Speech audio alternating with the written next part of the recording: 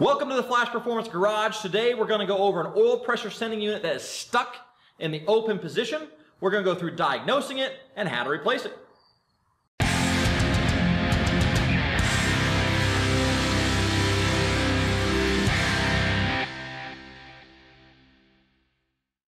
Thanks for joining me on this episode. This is going to be an easy diagnostic procedure on an oil pressure sending unit on a 2003 Chevy Tahoe. Customer came to me and said that his oil pressure was always reading 80 pounds of pressure. So when I did the diagnostics on it, I noticed that the gauge is sweeping as it's supposed to and going back down whenever you turn the key on and off. But I also noticed that the pressure was always the same whether the car was running or whether it was not running. I wanted to see what the voltage was showing on the computer.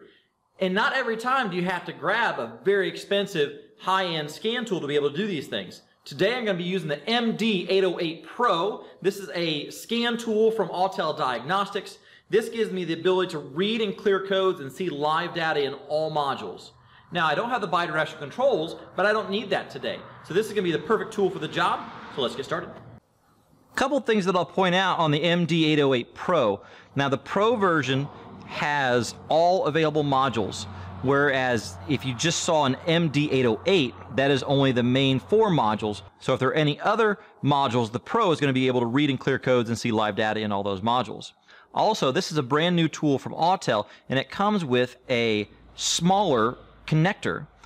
On some of the cars we've plugged into in the past, you have those big beefy connectors for the OBD2, and they don't fit in around the extra trim panel. So this is a smaller when it comes to connection, so this is a nice little addition too.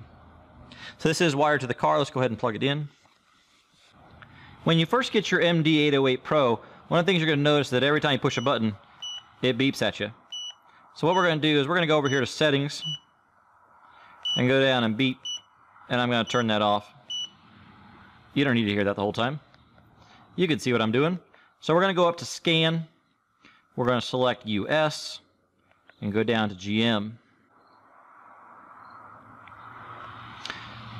And ask what year we're working on. This is 2003. It is a Tahoe, so it's a light. And I want to look at powertrain.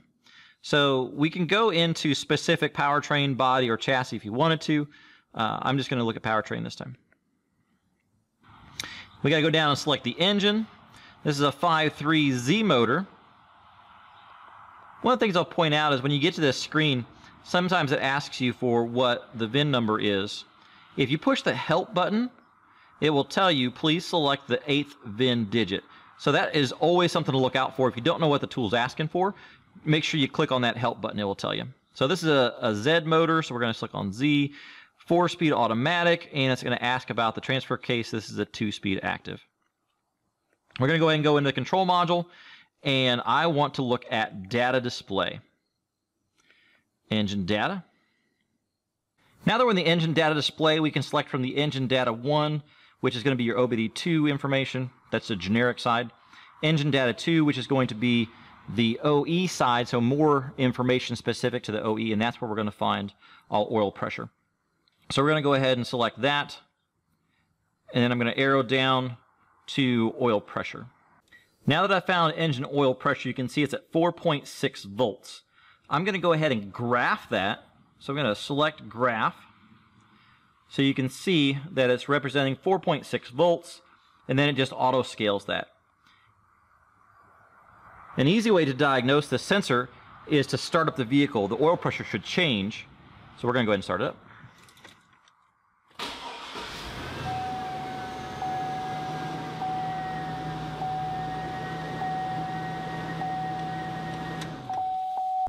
We had a consistent 4.6 volts even after startup.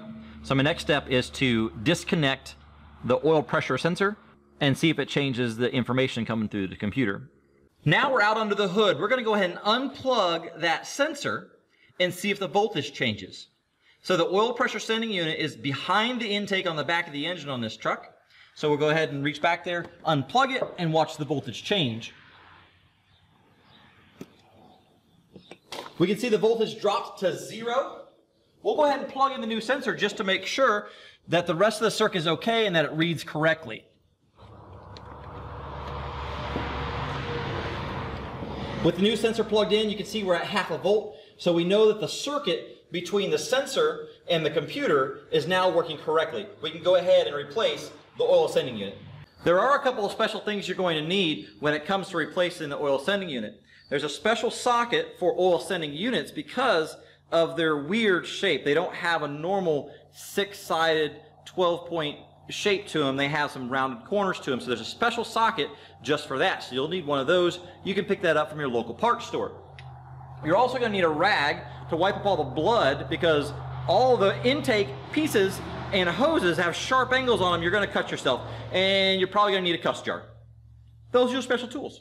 Let's get it installed.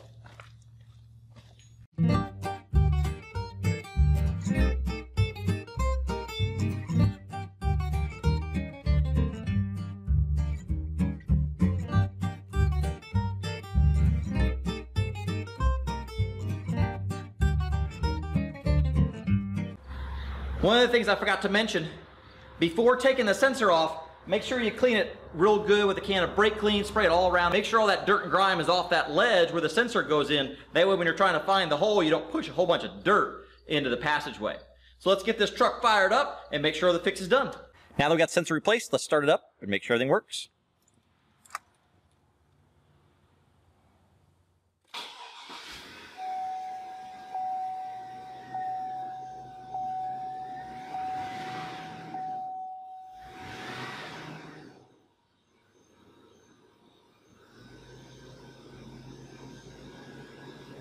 There you go, another repair made easy thanks to my Autel tools. This is an MD808 Pro. Make sure you're getting the Pro version so you can see all available modules, reading clear codes, and live data. Graphing capability, can't beat it for the price. Check with your local tool supplier. Buy local and buy from someone you know.